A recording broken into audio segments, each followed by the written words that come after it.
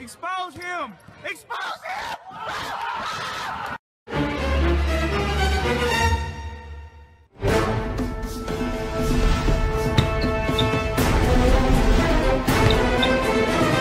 Durant says he will sign with the Warriors. It is the sports story. If you follow Kevin Durant on Twitter, you would know he talks back to all his haters, his trolls. He actually talks back to them. So apparently Kevin Durant has a secret Twitter account that he uses to reply to certain people. But this time he forgot to log into his fake Twitter account and actually commented on his real verified Twitter account.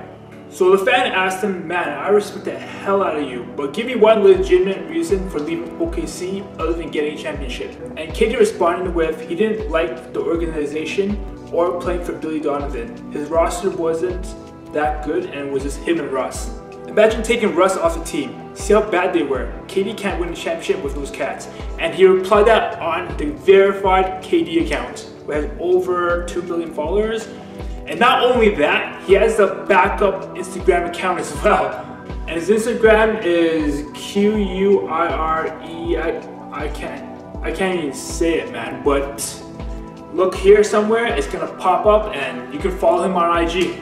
You can tell it's him because NBA players like Draymond Green, Nick Young, Rudy Gay, even his family and brother follow him on that account. And not only that, even his brother tagged him in a photo.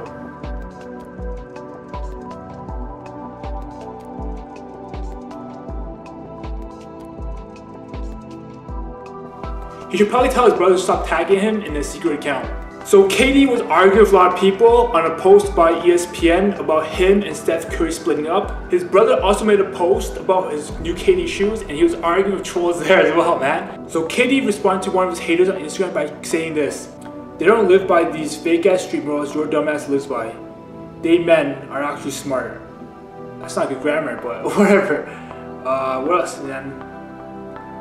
"You weak though, you don't play, you sit." What? Man, this guy's grammar is so bad. I can't really say it. "You weak though, you don't play, you sit the bench." Nah, okay. "You weak though, you don't play, you sit the bench. Nobody knows you. Me and you both know that when you go to sleep at night, you know that you don't get no clock." What? And your dick riding ass got KD on your page. Your bum ass was begging for a picture and then started talking all that shit on Instagram. Gorillas don't do that. Bitches do that. What? What? What? What? Your little ass ain't playing varsity. You better start rapping. Bruh. Wow. So why are you talking so much shit? Like you don't live at your home with both your parents. Wow, yo, KD's going in, man. Talking this gorilla shit. You ain't never got into anything serious outside of basketball court. Wow, yo, KD.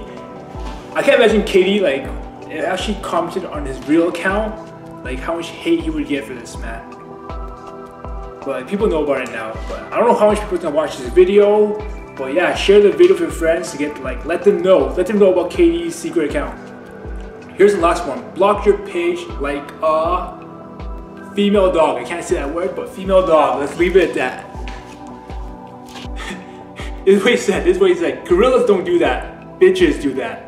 Yo, that's my favorite KD quote of all time, man. I don't really understand KD's mindset right now because he's one of the best basketball players in the world and I don't know why he's actually responding to random people on Twitter.